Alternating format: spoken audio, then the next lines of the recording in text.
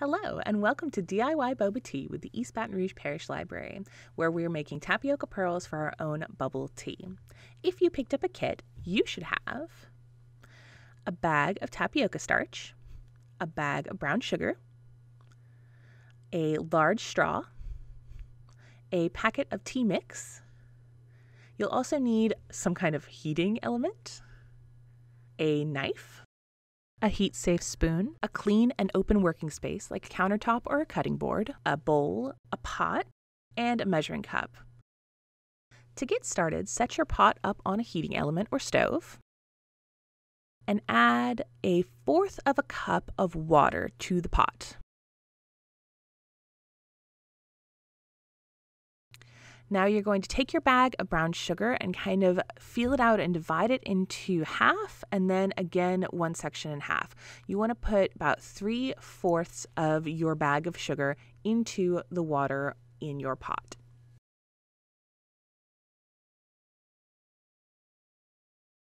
But make sure you're saving that last little bit. Now you'll turn the heat up and stir your sugar until it is fully dissolved into the water. While we're stirring for a million years, one thing to note is that the sugar used in this kit is just regular light brown sugar, so it's going to be sweeter and not as darkly colored as kind of traditional tapioca or bubble tea sugar, which is generally an unrefined, very dark brown sugar. Aside from the additional sweetness, you'll notice that when you cook your tapioca pearls, they will be significantly lighter than the ones that you usually see in bubble tea if you get it at a store or a shop. Once your sugar is fully dissolved, you're going to let this mixture come to a full boil. Once your mixture is well boiling, you're going to take your bag of tapioca and subdivide it in about half. You want a little bit less than half of the tapioca starch that you have in that bag. And you're going to add that slightly less than half to your boiling liquid.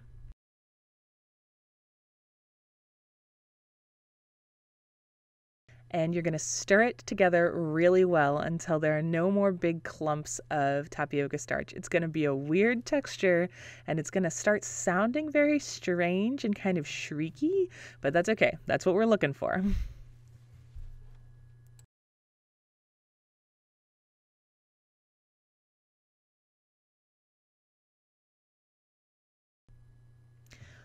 Once everything is fully mixed together and you don't see any more big white clumps, you're going to turn off the heat and take your pot away from the heating element, or in my case, move the heating element.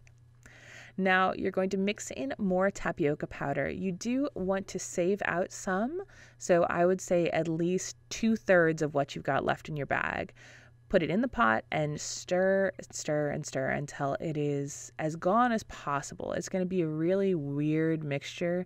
It's not going to come together as a nice dough or anything. It's going to be really clumpy, but you want to stir it until you've got all of the sticky bits off the bottom and at least coated in tapioca.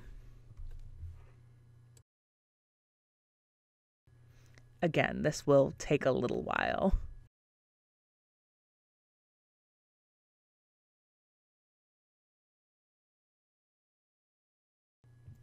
Once you've got everything as mixed up as you really can, you're going to pour this mixture of dough out on a clean working surface. So I just used the countertop. I washed it really well.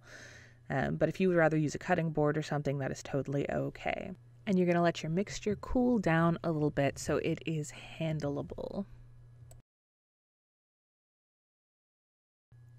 Once you get to a temperature that's not so hot you can't touch it, but also not cold yet, you're going to start kneading your dough. Now you want to make sure that you have clean hands for this, but you're basically just going to smush together these little kind of crumbly bits until they form one cohesive ball. It doesn't have to be smooth or anything. It's probably not going to be in my experience, but you at least want everything to clump up together.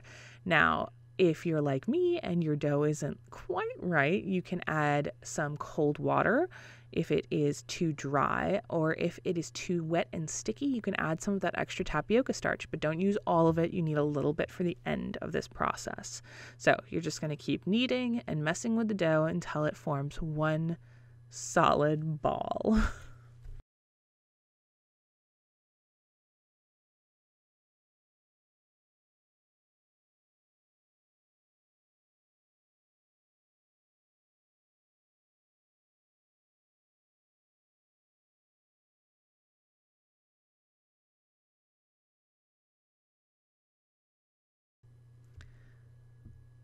Once your dough is in kind of one solid form, we're actually going to cut it into quarters to make it easier to work with. This amount of dough will make a huge number of boba if you are interested.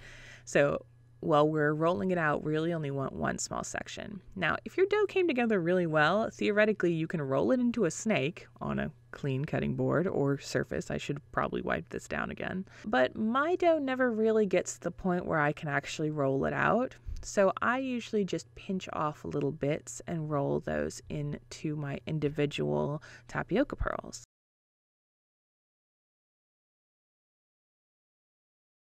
So here is my first little test pearl, but before I start rolling a bunch of tiny things, I want to make sure it fits through my straw, and it is definitely too big. Now, these tapioca pearls or boba will expand when they get cooked, so you really want to make sure they absolutely go through the straw even when they're dry, and they probably should be small enough to go through way easily. Like, this is a good size for me. So make them smaller than you think you really should. It also helps when you're cooking them later to make sure everything cooks evenly. So now you're just going to roll tapioca pearls for basically an eternity. It takes a long time to roll these out. This is kind of a good group project if everyone has clean hands and feels confident with each other touching their soon-to-be boiled foods. So I'll keep rolling and we'll come back in a few minutes with some movie magic.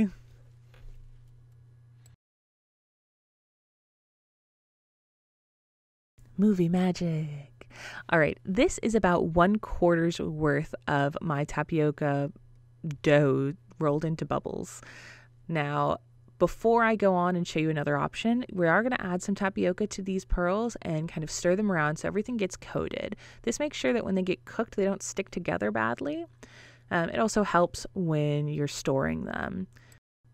So you can keep rolling these for eternity. It will take a long time, but that's okay. You can always wet your fingers if you're having trouble rolling them. If they get dried out a little bit, you can wet your fingers a little bit and start again. It helps create balls again once the dough is more dry. But if this is taking forever and you don't want to deal with it, another option instead of rolling little pearls is to actually cut your dough into small squares. Now you want to make sure your squares are pretty tiny, but really once they've been boiled, the difference is not super dramatic in like color and size and obviousness. It's pretty hard to tell, especially because they get a little gummy on the outside. So squares is totally an option. You just need to cut everything carefully and make sure all of your little bits are still quite small, because again, your dough will expand when it is cooked. So I'll add these squares to the rest of my bubbles and make sure they're coated with tapioca, and then do some more cutting and we will do some more movie magic. So to cook our bubbles, we are going to put our clean pot back on the stove, back on the heat, and we're going to add about 6 cups of water to the pot. And then we're going to bring that water up to a full rolling boil. Once the water is really boiling, we're going to pour in our tapioca pearls that have been coated in tapioca starch to make sure they don't stick. Now you're going to want to stir these to also make sure they don't stick. But once the water gets really back up to full boiling, it'll kind of bounce them apart from each other. And you are going to turn down the heat a little bit on your stove. This heating element is not very strong, so I only turned it down for a little while. And let your tapioca pearls or boba simmer for 15 to 20 minutes. depending on how big they are. If you made them any bigger than these, you definitely want to go 20 minutes or maybe a little bit longer. Once your timer has gone off, you're going to turn off the heat and take your pot off of the heating element, set it somewhere safe where it's not going to burn a table, and you're going to put the lid on this pot and let your tapioca pearls sit and continue cooking for another 15 minutes undisturbed. Don't take the lid off, don't poke at them. So it's 15 minutes later, so now we are going to take the lid off and poke at them and take a look at what we've got going so far. So you can see that they are already much lighter than traditional store-bought tapioca generally is, or bubble tea shop bought tapioca.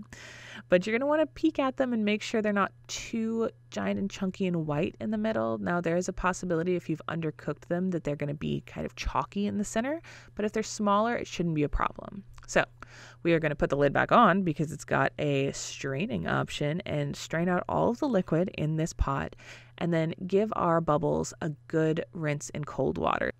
Once your boba has been rinsed, you're going to add in the last of that brown sugar and stir gently.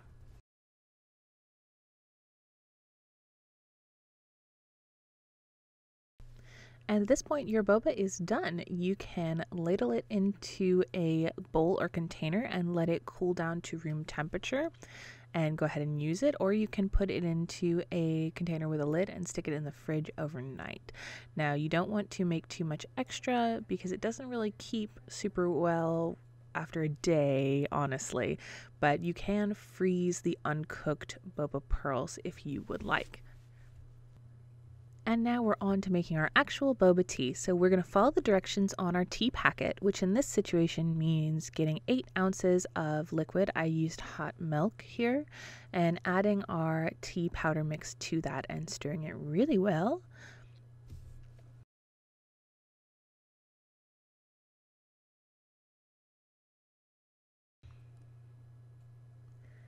And then we're going to go ahead and add some ice to make sure that our boba tea is iced, as it generally is served. And then we're going to add in as much of our cooked boba tapioca pearls as you would like personally in your individual drink. You can fill it all the way up if that's what you'd prefer.